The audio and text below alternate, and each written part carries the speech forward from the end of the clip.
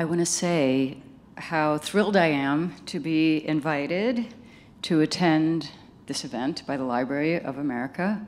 I love what you do, and you are so important to the culture of America and its ongoing curation. I just want to say that right away. So I'll speak for a few minutes about my longstanding love for the great Southern writer Carson McCullers. I was attending Barnard College, studying English literature and theater. I was given an assignment of choosing a person who was no longer alive from the world of the arts and come in the next day dressed as that person and ready to answer questions as though I were on TV. I worked many jobs back then, and one was an assistant librarian, where I put books back on the shelves after they had been borrowed if I wasn't sitting on the floor reading them. So this was in the 1970s, and the wonderful biography of Carson McCullers by Virginia Spencer Carr had just been released. So I was struck by the portrait on the cover. It was a tall, boyish girl with blunt-cut bangs, a little jacket, a Brooks Brothers shirt with the saddest eyes I had ever seen. So I remembered this image and sought out the book.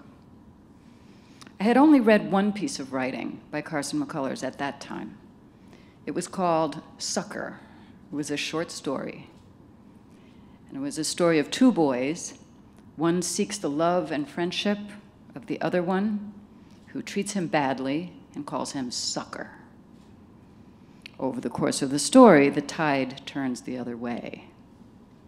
I thought it was a great story. I couldn't wait to read more of this guy, Carson McCullers, whoever he was. But here she was on the cover of this 700-page biography. So I took the book out of the library and read as much as I could overnight. I picked out a little jacket and then bought a pack of cigarettes and swaggered into class the next morning, ready to field questions. So her gin-drinking, smoking, bisexual persona was heady stuff for a 19-year-old.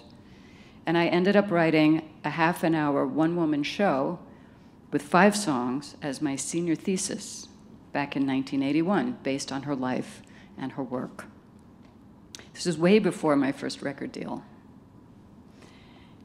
So this was a project I visited and revisited throughout the decades.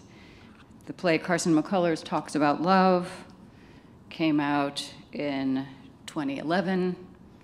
I rewrote the whole thing, and the final version of the play was called Lover Beloved, and that had its premiere in 2018 in Houston, Texas, and it has now been made into a film directed by Michael Tully in 2019.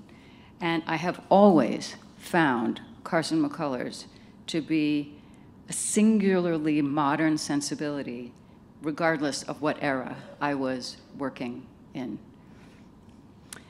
I love her for her compassion, her empathy, her eye for detail, especially regarding children.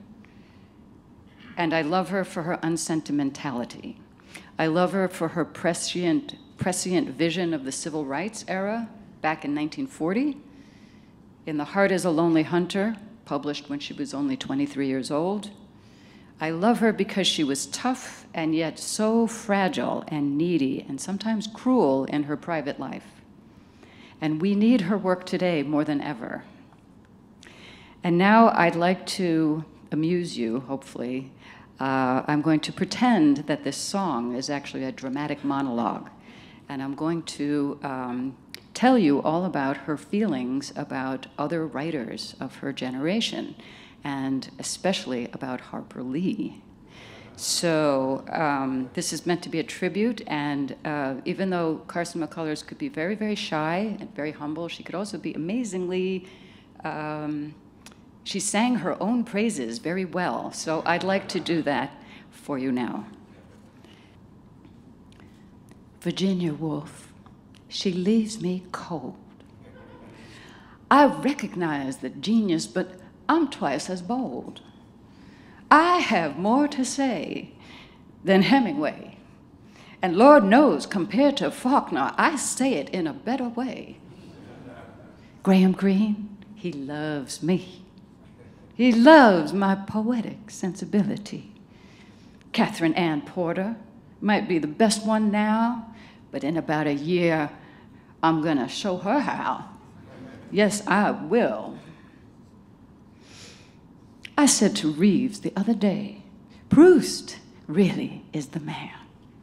He comforts me in a way no other writer can. The timeless quality of the work, the length is very long. Believe me, Marcel Proust goes on and on and on and on for 7 volumes. Now, Harper, Lee, she only wrote that one book. I've written more than 3. Darling Tennessee Williams, it's anybody's guess why Streetcar made millions and Wedding so much less. I will forever be pondering that one. Oh, Harper, Lee. Why do they always compare her to me? To me. Won't even talk about Eudora Welty. As for F. Scott, my sad cafe is greater than his Gatsby. I'm just telling you what someone told me they read, because I never look at my reviews. They might give me the big head. Now, Truman Capote was hypnotized, mesmerized, because he realized that I knew that he had plagiarized my cadences. Imagine his surprise. You'll see it in his eyes when I win that Nobel Prize. I shall be humble and gracious. Harper, Lee. Why do they always compare her to me? To me. She always seems to be receiving more than she deserves. Honey, she's poaching on my literary preserves. Yes, from Harper Lee, we have seen and we have heard, and I'd like to kill more than just that mockingbird.